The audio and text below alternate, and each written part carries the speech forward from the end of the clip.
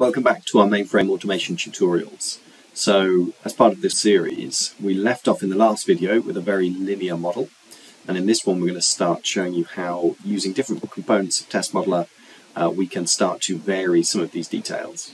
So on the left hand side of my screen I've got various things that we can do. So we've got various tasks, various conditions that we want to apply different logic into this particular model. So for example, I've actually got a couple of different users that I can log into my mainframe application with.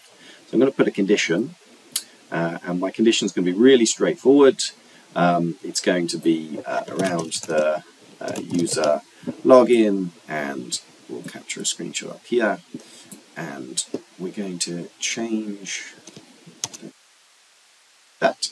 Going to put in here our demo, and let's make that a little bit clearer. It's going to be our demo user, and then up here it's going to be our demo user password. Go and capture a screenshot, and then we're also then just going to copy this demo2 user. Again, standard copy and paste stuff here using keyboard commands, so really easy to use, and so on and so forth.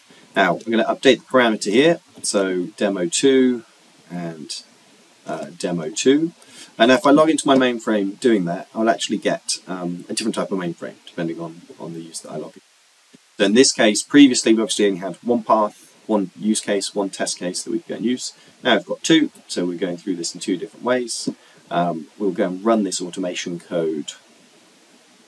So, and again, as last time, we've got a code template in the background that's being picked up. It's looking at those data variables that I've put in, demo, demo2, etc.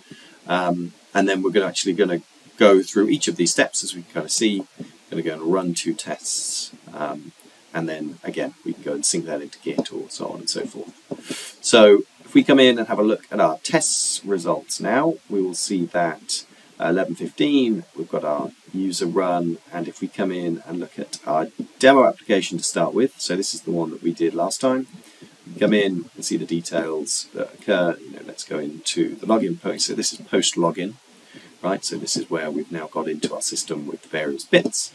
And if we go and look at our other, so our demo2 section here, and come over to logs, we'll see that we've actually logged into a slightly different looking system. Okay, so I would recommend you go through, make some modifications in terms of some of the logic you want to play with. Next, we're actually going to look at the testing of that login process in more details. So hopefully this gives you an idea for the UI, how you can drag, drop, copy and paste, those sorts of things. Next up, we're going to have a look at how very quickly we can put some logic in to make our testing even better.